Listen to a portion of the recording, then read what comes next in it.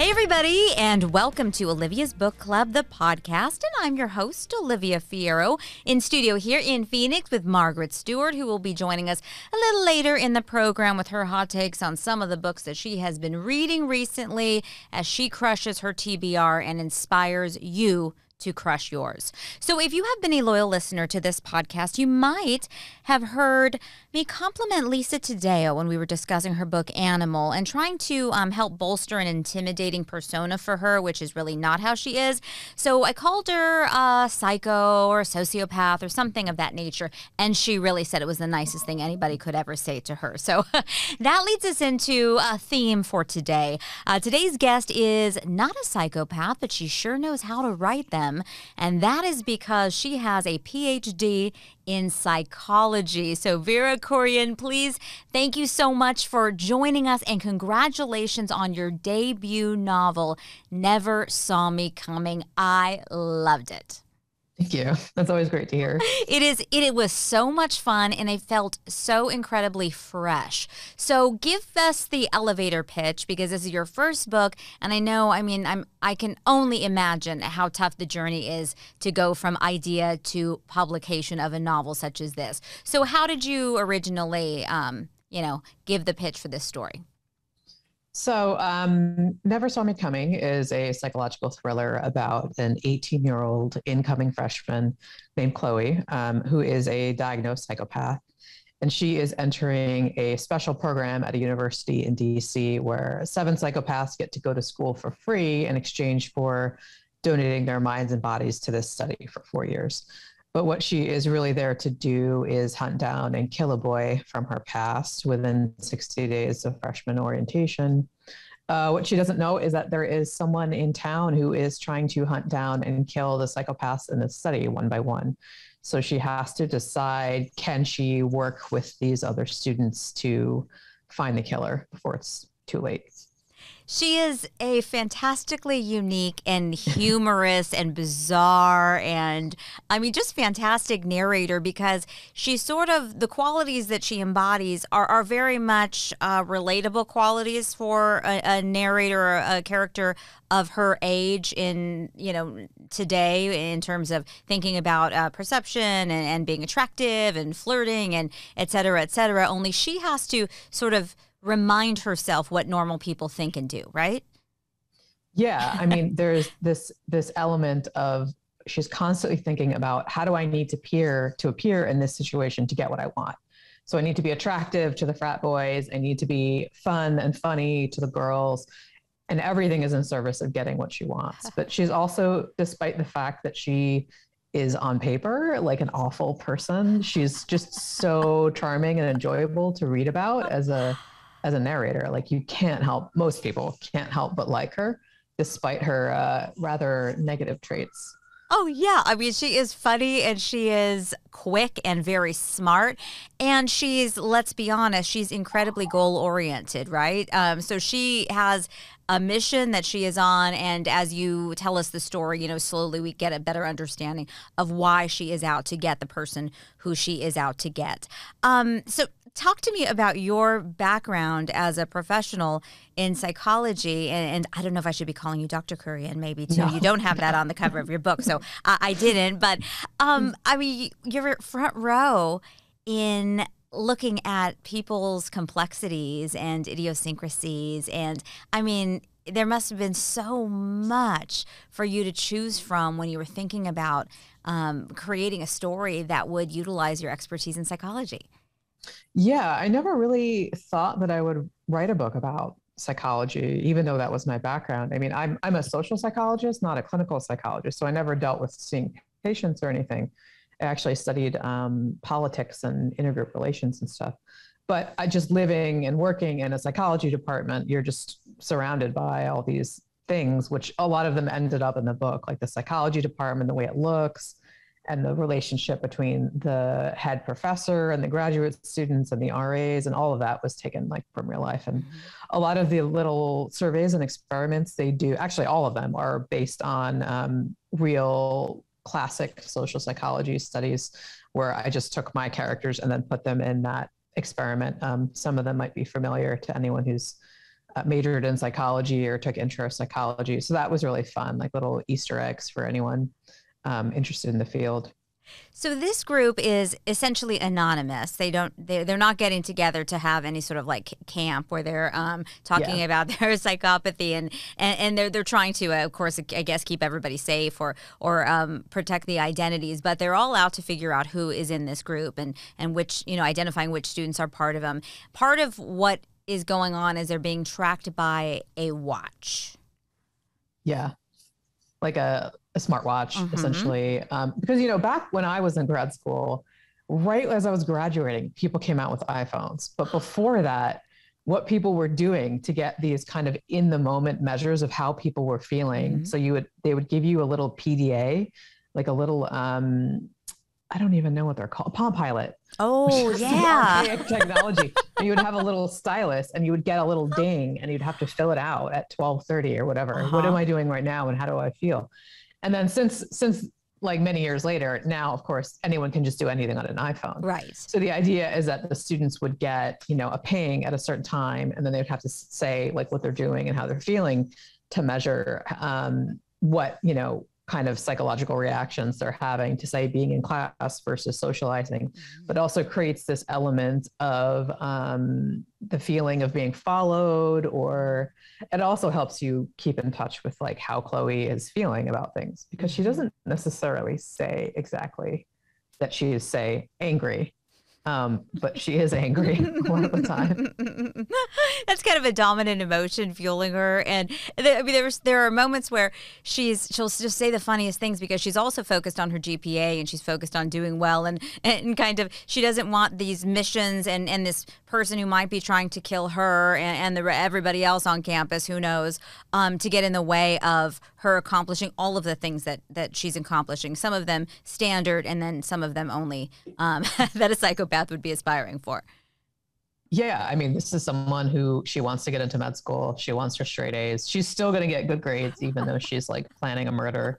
And when she first finds out that someone is trying to kill the students in the program, she's like, oh, of course they're not. I mean, that's fine. It's like very, very cavalier about it. Like, no one could ever get me, because she has such a high opinion of herself when she should actually be more concerned about it.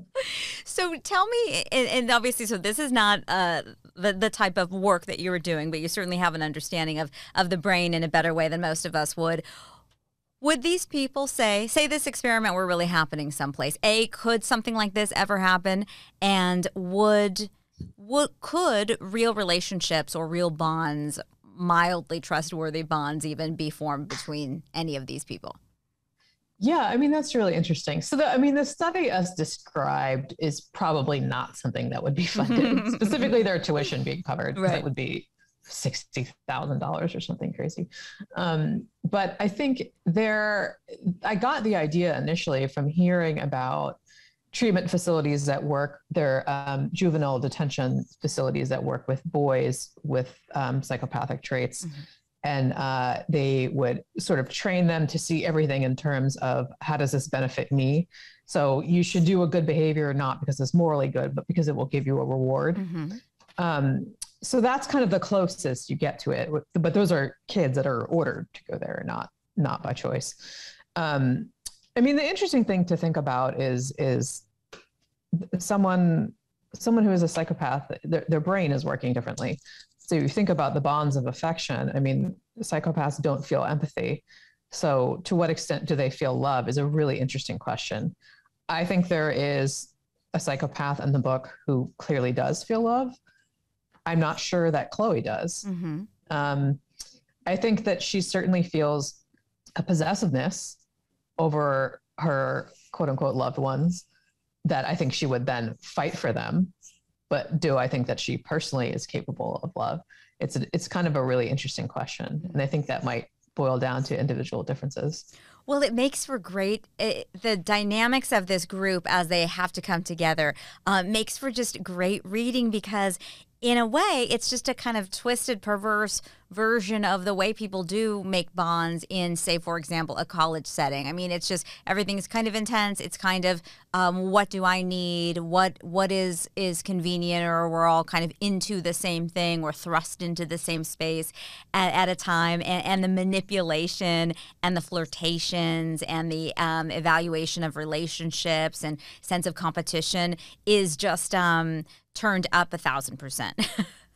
Yeah. And the three main characters getting together, and Chloe calls them the triumvirate, like they're going to try to solve this murder. But every single scene, I mapped out that each person has a different motivation. This person's trying to manipulate this person to do this while hiding this from the other person. So, I mean, I wanted to chart out, these are all people that are trying to, in some ways, lie to the others or get them to do what they want.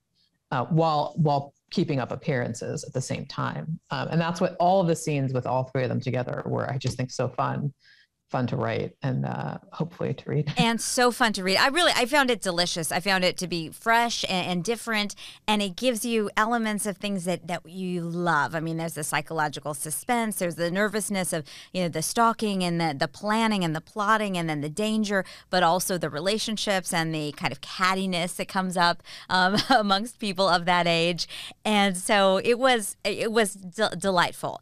So tell me how you got this book to where we are, because as I understand it, this is not the first time that you've tried to publish a novel. So it's such a huge thing to accomplish and to make that dream reality, even for a successful person such as yourself. What was that journey like? I mean, really crazy, because I was the underdog for so long. This is the third book that I queried to try to get an agent, but probably like the fourth or fifth book I've actually written as an adult. And previous to this, I'd really struggled to get an agent, like hundreds of agents I'd contacted. I got an agent for this book, and then I had finished all of our edits. It was the first week of March 2020. And I remember saying to my agent, like, this coronavirus thing looks pretty bad. So we decided to not go on submission for a few months because it felt like the world was ending. We didn't know what was happening or if there would even be a book industry. And we went out on submission the last week of May, which was when the massive protests came to DC. And it was, very emotional. And I was on COVID lockdown because at that point we weren't even exactly sure how contagious it was. So I was probably being extremely careful. I wasn't seeing anyone.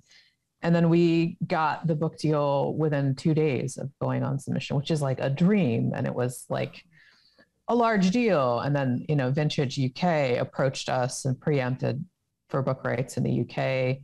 And then we got film deal. And then now we're getting all of this positive stuff and a New York Times review. So everything that happened was like a dream scenario, but everything happened during the pandemic too.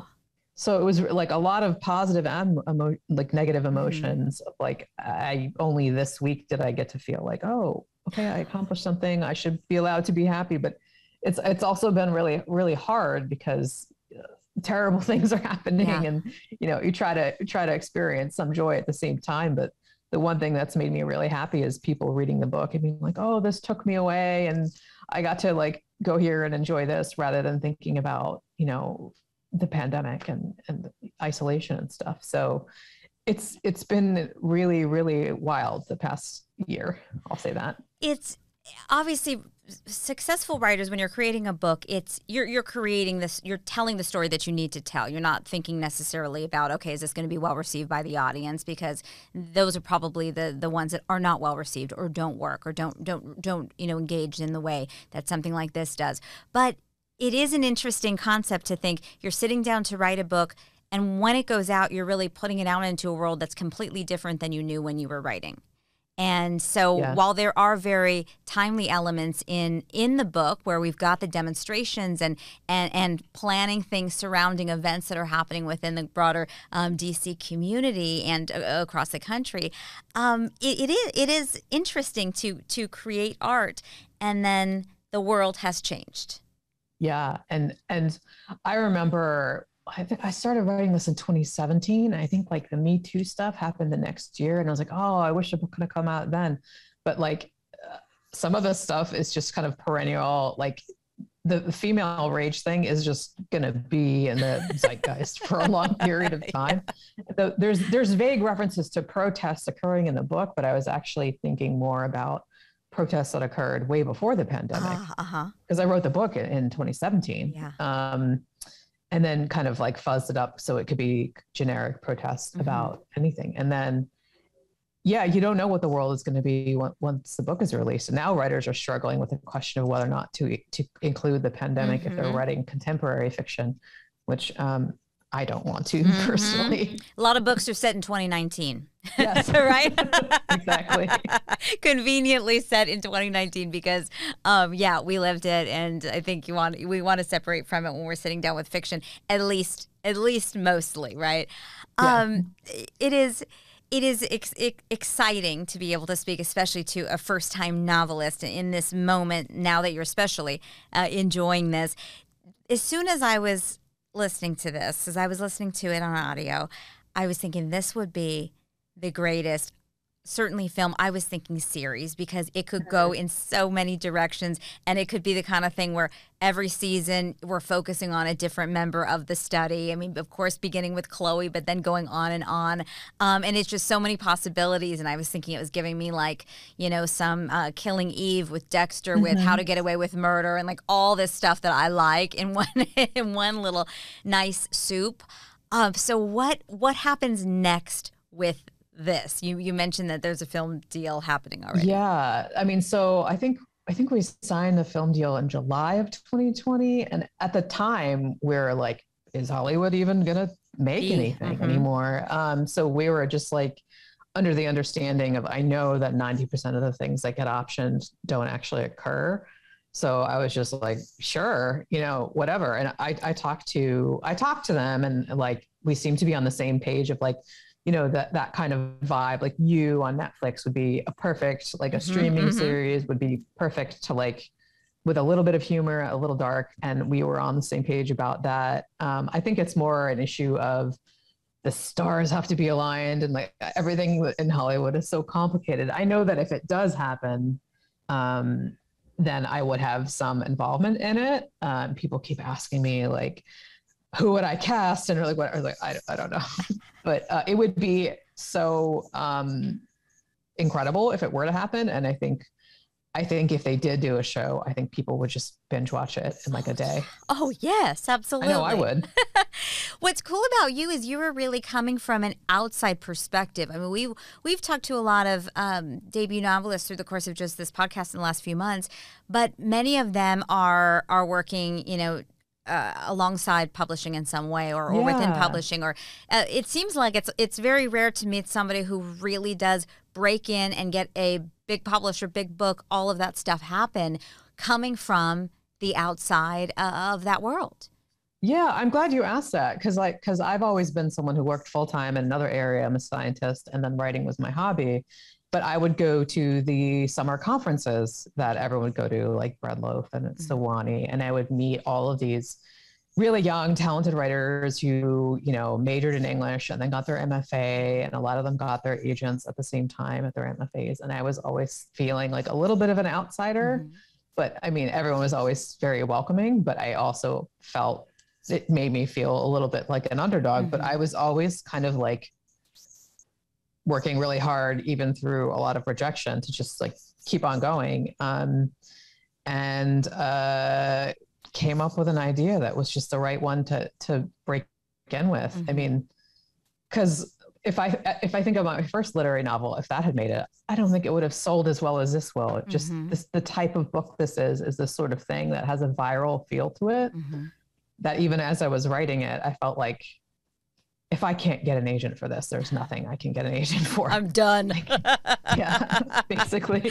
Because this chick is a trip, Chloe. I mean, if you have to buy her up. I mean, you have to, because she's so unique. You need to go on the ride with her. So, I mean, highly recommend anybody who's listening. You got to pick up this book because it is completely different than anything that you're going to be assuming that you can compare it to.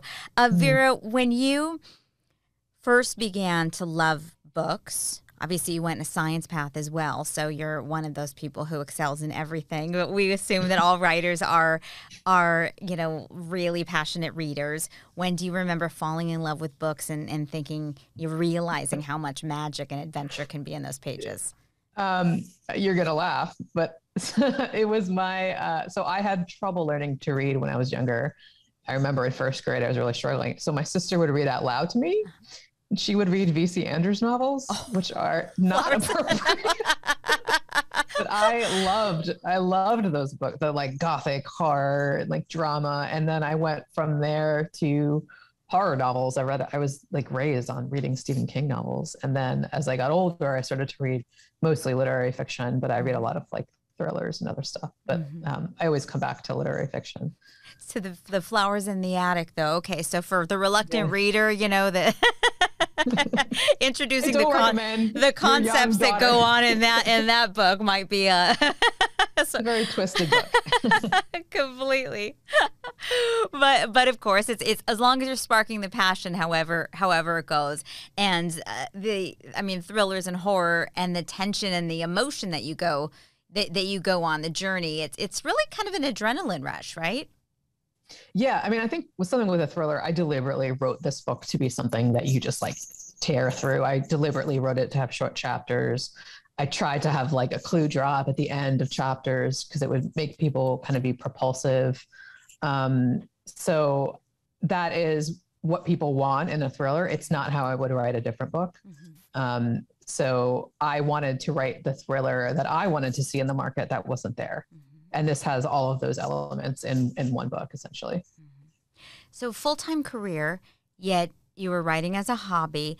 What advice do you have to somebody who aspires to start writing and is figuring out, that burden of looking at the blank page and all of that, especially when you love books. Those of us who really love to read and we're reading great stuff. You put this great fiction out here and you think, oh, what am I going to write that's going to be worth anybody reading? Yeah. How do you start? I think, the one thing is to always be reading and reading a lot, because that's how you learn, whether it's subconscious or not. The second thing is, I think you kind of do need to get out of your head about it of like, I can't start because it's not good enough. But I think the best writing is when you can tell the writer was having fun when they were writing, or they're bearing some part of themselves that they couldn't in any other way. You just have to, literally you just have to sit down and do it. And it does mean dealing with the writer's block or, the emotional block or feelings of rejection, but like you can't, win at a game you're not even trying. So you have to make time for it. It doesn't even take that much time. You don't have to wake up at 3 a.m, which is something I always say. You just have to take what time you have and use it and, try to be reasonably consistent about it. So set the scene when you are sitting down to write and the creative juices are flowing and it's all coming out great. It's what time of day, what space are you in? What are you eating, drinking? What's happening? Quiet, music, what? Well, right now there's a lot of construction going on upstairs. I'm at my kitchen table, which is filled with vitamins and dirty dishes. So I'm not writing in a clean, beautiful environment, which is why the camera's pointed this way. Typically, I would write after dinner before I went to the gym. So from 6 to 7, and then a little bit on the weekends if I felt like it. And if I'm really into a story, I might want to do it a little more. But I'm not writing during like lunch or waking up early or, staying up till 3 a.m. You don't have to necessarily sacrifice something in order to be a writer. Use the time you do have really efficiently, which is how I do it. Yes, efficiency, and I am not an efficient person, so that's that's obstacle number one. That and the lack of creativity. So, as you tell me, what was it like when you first got that book in your hand and you looked at it and you looked at your cover and you saw your name and all of this work and thought and energy and kind of fantasizing and dreaming had been happening for you over the years while you were succeeding in another field? What were the emotions? Yeah, it's interesting to think of the word dream because many things that occurred in 2020 made reality feel really surreal. Mm-hmm. So I got this like dream book deal, and then I was like, well, they're just gonna withdraw it, right? Like it's a joke. And then I got the advanced reader's copy, which is like a paperback. And I was like, oh, this is like a real thing. And then eventually I got like the real copy, and it still sort of felt surreal. And sometimes it still does. Because we kept getting the news, and I kept thinking like, oh, well, now something bad will happen. So I kept it is very, very strange and surreal. And like to go to Barnes and Noble and see your book there. And then, getting the box of books. I'm like, okay, people are going to read this and talk about it online and stuff. It's extremely surreal. I mean, good, but surreal. Yeah. Please tell me you've gone into a bookstore and moved your book to like a more prominent position someplace. Please tell me you've done that. I haven't done that, but I have had friends be like, why isn't this in the front? I don't know. I guess you could move it in the front, right? I'm glad I have. I'm a little like shy about self-promotion. So I did go into one place. I was like, I'm an author and I noticed you didn't have my book out. And then they were very nice about it. But I'm not that type of salesman. Probably should be. Women definitely should be more self-promotional. So just moving forward now, how are you going to balance your two careers? Yeah, I mean, right now I had taken some time off just because the book release was very stressful, and I am going to think about whether or not I take off more time to kind of have a more leisurely pace to write things. I haven't written anything new in a bit because I was focusing on getting this out, but that is definitely something I have to think about. Is there a bit of advice that you can share as we conclude that maybe is your social psychology expertise that helped you move past those rejections and move forward to get where you are today? Yeah, I would say, well, the more you're putting yourself out there, the less it hurts when you get rejected. But I would say there were times where it was very devastating and I felt like quitting. And I think get the rejection, allow yourself to feel hurt for that day, however much you want to feel hurt. And then tomorrow, do more. You have to allow yourself to feel the rejection and the pain. And then tomorrow you have to keep getting up, because that's the only way you're going to keep going and get better, is that you have to be willing. Like if you're not willing to take 700 rejections, you will not be a traditionally published author, because that's how much rejection it takes. Wow. Hundreds of rejections. Yeah, that is intense. You have earned it. You've earned the front spot of the bookstore, so you move those books around. Vera Kurian, it has been an absolute pleasure to talk to you. Congratulations on your debut novel, Never Saw Me Coming. Cannot wait to see if it is translated to the screen. But I mean, I highly recommend. The audio was fantastic too. So available now in hardcover, and it is a wild ride. So thank you so much for creating these characters and for talking with us today. Yeah, thank you for having me.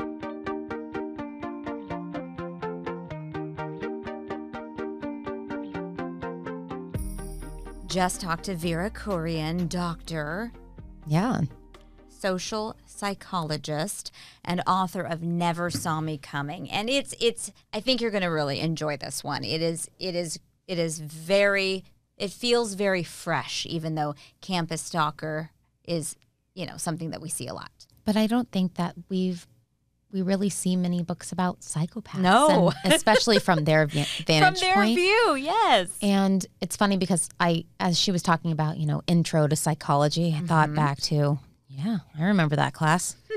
That was very interesting because you kind of take it knowing or thinking that you're going to get to delve into what your own brain is like, which that's not really the case.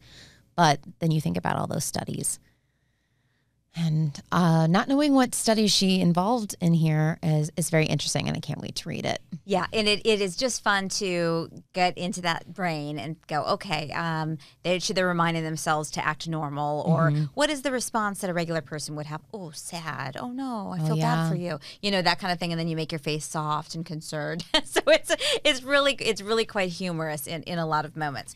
But one of the things that she mentioned was not addressing the pandemic in this book and having all of this happen at that time period.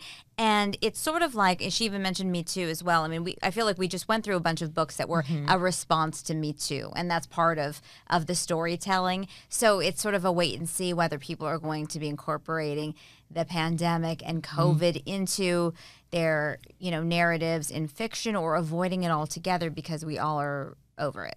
I think it's something that, like, I was hopeful that I didn't come across any books that had it, because it's just, we're just so involved in it right now. It's so much like our life. I would imagine that somebody going through World War II wouldn't want to read a book about World War II in the midst of it. Like, we've heard it. We know all this horrible, tragic stuff that's happening, decades from now. Yeah, it would be interesting, a different kind of setting. Very much like World War II books. There's so many. Oh my gosh. Even my mom this week was like, I think I'm done reading these kinds of books. And it's so prevalent. And I think that's where it will end up going, is this huge point of time in COVID. Yeah. That will end up being that case. But I just read my first book that had anything to do with COVID at all. And in fact, that is a huge set point, is 56 Days by Catherine Ryan Howard. I may have mentioned this before, but this one was super involved in the pandemic because it was in Ireland. It was right before things shut down. It was like a few days before. And then it was kind of, okay, we're learning new things. And then it was a quarantine together with this person that, there's some sort of secretive past, and, you're stuck in one solitary space with somebody you may or may not know the ins and outs of. And something happening in the apartment complex. And so 56 Days talks about, like, the amount of time that they were together, and just from the beginning to the end of this set point. So that was the very first book that I read that had COVID in it. And the good thing is, it didn't feel like too much. It felt like just the right amount of discussion of it. It didn't delve super deep into those pieces, because while it was important, you didn't need to be monotonous about it. It's not what the book is about, but you are, and it's true, and we know this in real life from talking to people, and whatever your living circumstances was, it intensified whatever your living circumstance was, whether it was that the people in your household are getting on your every last dang nerve, or whether it's that you live alone and you're like, oh my God, I'm alone all the time. Everything kind of crusted and heated up, and so was at a boiling point. And that is a really great space to create fiction. Yeah. So that's what it was, versus, oh my gosh, we went to the hospital 15 times or whatever. It wasn't like that. It wasn't, we're constantly taking tests. There was some bits of, like, okay, I'm going to go to the grocery store by myself, and interactions that happen there, versus the nitty gritty of it. And so it didn't feel overwhelming, and I appreciated that. Also, you said it was on audio, and didn't they have a nice accent? Oh, yeah. Narrator? And you know me, I like to speed it up. So usually with an accent, I have to slow it down. But the narrator had such a lovely Irish accent. It was lovely. I'd listen to it again. Yeah, that really adds something for me. Oh yeah, a little zhuzh. And of course, we know I love Love Island, so it made me think of one of my favorite Love Island UK contestants. Right. Her name is Maura, and she's Irish. Oh. And so I just kept thinking about her reading this book to me, even though, I mean, she wasn't the narrator, but I loved it. It was just very fun for me. Oddly, last season of Love Island USA had a Moira too, remember? It was, they're two different, it's like Moira and Maura. Maura is the UK Irish, and then the Love Island US is Moira. And just because we went there and it has absolutely nothing to do with anything we're talking about, but since we mentioned Love Island, do you want to reveal who you just got to socialize with? Yes, the winners of Love Island US Season 3, Olivia and Corey. They were in town as, you know, last week or so while we're recording this podcast. You'll hear this later. But, yeah, they were in town. We got to hang out with them. They were so kind, very sweet. Love to see them interacting with each other, taking it slow, man. They really do like each other, though. So, but there's definitely a romance going. Yeah, okay, for sure. And not I'm just going to tell you, friendship. Corey, I was like, you know, he's a good-looking guy on TV, but in person, really, yes, very good. Like, you know, he's a good-looking fellow, but he's also so nice. They're both very, very sweet. Olivia is local to Arizona, and so they're just enjoying their time. Nice. Around. It was really fun to chat with them. It must be bizarre for them to just come back to reality-ish and with this new partner and be visiting each other and then go out and about around Scottsdale and have people having watched them, because it's so many days a week you're spending with these people. That's what's so nuts about this show. And they didn't even have time to watch themselves. So it's like kind of a mystery to them. They haven't watched it yet. And so they don't really know how they were portrayed, although they've heard from other people. But Olivia also or people wouldn't have voted for you as the winners. Absolutely. Well, also Olivia is her own business owner. She does permanent makeup, and I had asked her about, you know, how do you shut down a business without telling anybody what you're doing? And she's like, it was really difficult, but you know, she's taken a little bit of time to enjoy just coming back from this big experience where she was gone for quite some time, and then she's going to get right back into it, and she's really excited to be back in Arizona. All right. Oh, totally off topic. So sorry. That was my own bad. A brush with superstardom. I know. Well, they said something about spending money on something or like saving money, and I said, "Oh, you got to save that $50K, baby. Brand new, right in your pocket. Just keep it." Well, more, right? Wasn't it? Well, was it 100,000 or they was it split 250 it. That they went? It's 100,000. Oh, 100,000. And then they split it, so 50-50. Yeah. 50,000, 50,000. But he's so nice that he shared that money, right? I don't think I've ever watched it where they took the money fully from somebody else. Bad. You'd be a villain. You'd never be able to make any money on those like appearances later. Well, you could go on The Bachelor and be a villain there. They're really good with that. Where it really works. Well, this has been a delightful moment with Margaret as you are ticking through. You think you'll get to 100 books this year? That seems aggressive. Oh, no? Totally. You will for sure? I only read, like I said, last year, I only hit at 70. And at this point, when we're recording, I've hit 87. Woof. And already that has surpassed what I anticipated. So wow. I'll hit 100 for sure. I'll probably hit 100, maybe 110. Getting aggressive. I know. And it's not even as many as I know other people. There's actually somebody who's reading about the same amount as I am. And she's busier than me. Her name is Marcy.